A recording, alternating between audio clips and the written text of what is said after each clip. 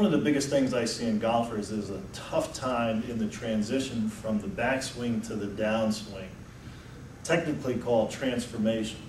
What happens is the golfer is bringing the club back. He's going to accelerate his arms and his clubs as he brings the club back, but at some point he needs to start to decelerate the arms and the club so that he can start the club down in the downswing. Now at the same time there is this distal deceleration, a deceleration of the arms and the club. There's going to be, or should be, an acceleration of the hips and the trunk forward to start the downswing, to uncoil the golf club. That's where the golfer is going to get a lot of club head speed and a lot of power, and it's going to help with the distance.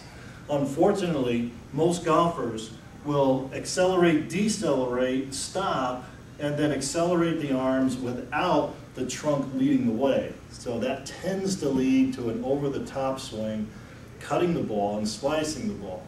So there needs to be practice at the brain-body connection to help with that deceleration, acceleration phase. Good exercise that you can do to help with that transition, that transformation of the backswing into the downswing, is to take a light weight, 2-3 pounds at the most. You really don't need a lot for this.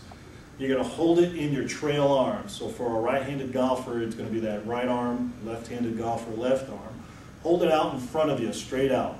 You're going to swing the arm back, and before you reach the end point, you're going to take a step with your target leg, your front leg, 45 degrees towards the target.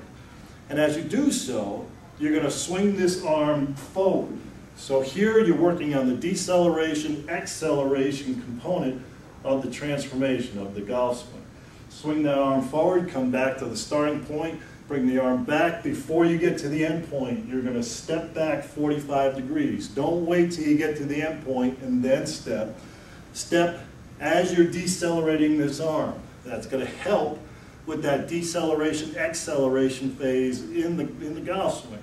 So again, swing the arm back, step, and bring it forward. Swing the arm back, step, and bring it forward. Do about 10 to 15 of those, and then switch the dumbbell to the target arm. You're going to do the same thing. You're going to swing this arm, again, towards the backswing.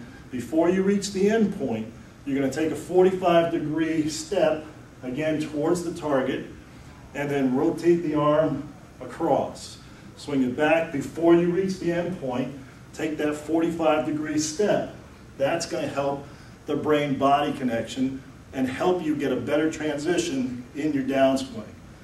Great exercise. It's going to help your golf swing. It's going to help you generate more power, get more distance in your swing.